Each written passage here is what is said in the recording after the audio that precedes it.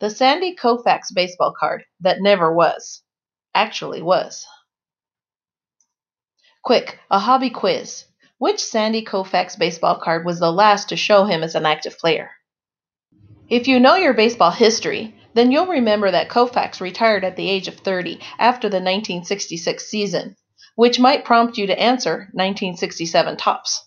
And that's correct, sort of. Had Koufax played today, his elbow woes likely wouldn't have ended his career so early. And if he did somehow end up on the shelf after a decade and a half of dominance, you can bet that card makers would have scrambled to pay tribute to the man who went 129-47 with a 2.19 ERA, 1,713 strikeouts, and 1,632 innings over a 6-year span. He probably would have landed on Topps #1 card and might even worn his own set. See Nolan Ryan for a modern example. And that's exactly what happened in 1967. Again, sort of. Back in those days, Topps strove to present a group of players that collectors would be watching every day in the upcoming season. So unless a retiree waited until spring training to make his announcement, chances are he would be shut out of the set issued the year after his final game. For more seasoned vets who were riding out the string, that meant collectors might not even get a whiff of their cardboard heroes that next year, except for maybe a team card. Koufax did get that treatment, courtesy of card number 503 of the Dodgers. But Koufax had been darn near unhittable in 1966, turning in perhaps his finest season en route to his third Cy Young Award in 4 seasons. As a consequence, he appeared on 1967 Topps League Leader cards as the top National League man for wins 27, strikeouts 317, and ERA 1.73, the pitcher's triple crown. So cards 234, 236, and 238 were a Koufax tribute in a sense. But even his historic final campaign and his utter mastery on the mound during the 1960s weren't enough for the old gum company to flout their own unwritten rules. Sandy did appear in cartoon form, complete with Groucho Marx getup, within a separate goofy top set called Who Am I that year.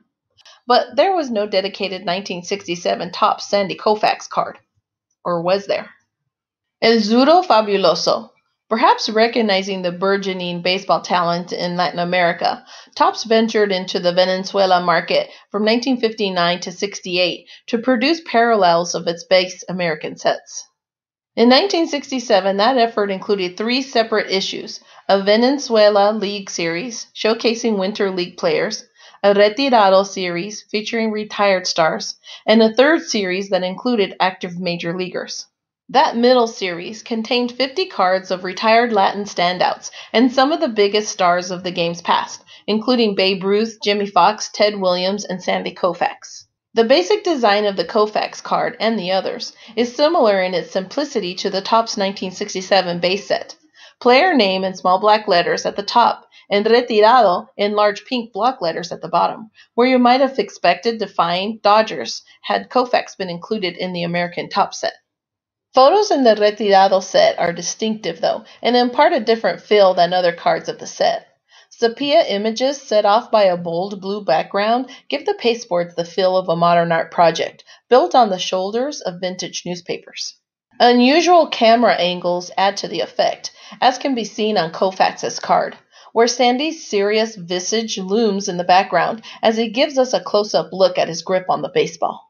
Card backs are printed horizontally with black Spanish text on gray-beige background, all set off by a thick green border. The cards are numbered sequentially throughout the 3 Venezuelan series. The Koufax number 162 is one of the more popular among collectors, having been submitted for grading to PSA more than any other card, except for Lou Gehrig number 141 and Mickey Mantle number 192. Even so, only 16 of the Koufax cards have been slabbed, and none have been graded out better than near mint.